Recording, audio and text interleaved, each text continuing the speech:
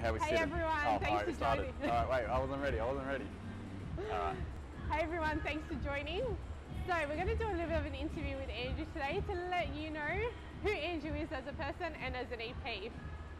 So Andrew, how long have you been an EP for?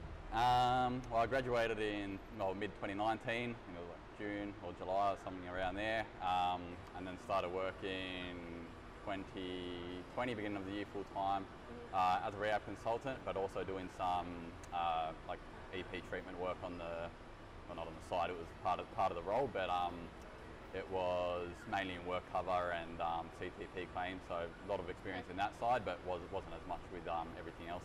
Okay, cool. What's your favourite thing about being an EP?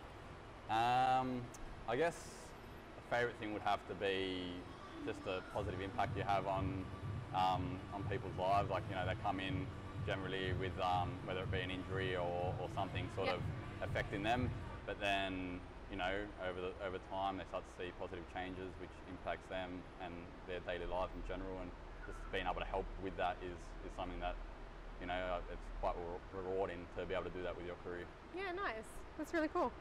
What have you enjoyed about being at Fit Clinic so far? Bit of everything. Like, team environment's been great. Everyone's sort of fun. We all get along.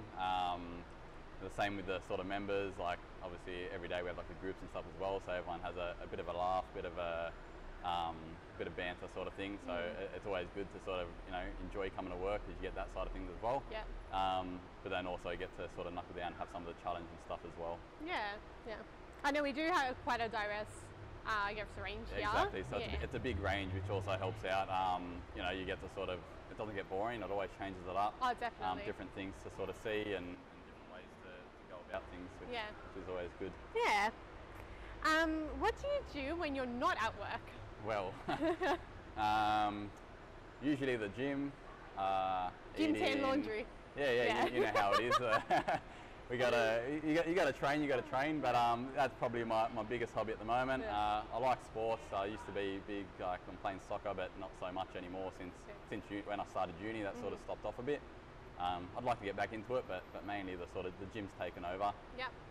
So that's probably most of my spare time. But I also enjoy, like, you know, occasionally going to the movies or, you know, going out to eat or something like that. But yeah, nice. That's cool. Just the general stuff now. Yeah. It's a bit hard at the moment with COVID, but you know, it is what it is. Yeah, no, that's right. Okay, and what is the one thing that might surprise someone about you?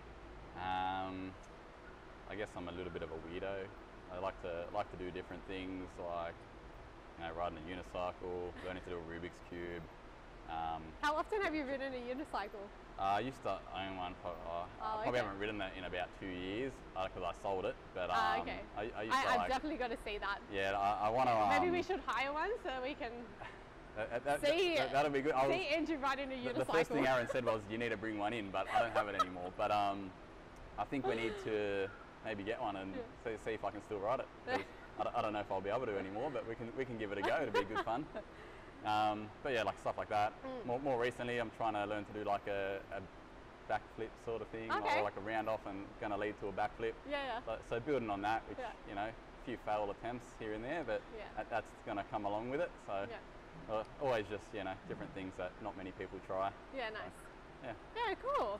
Well, it's great to have you here, and I'm sure if you come into the clinic or call up and whatnot, or even on social media, you'll be able to see Andrew in full action. Thanks for watching, guys. Thank you.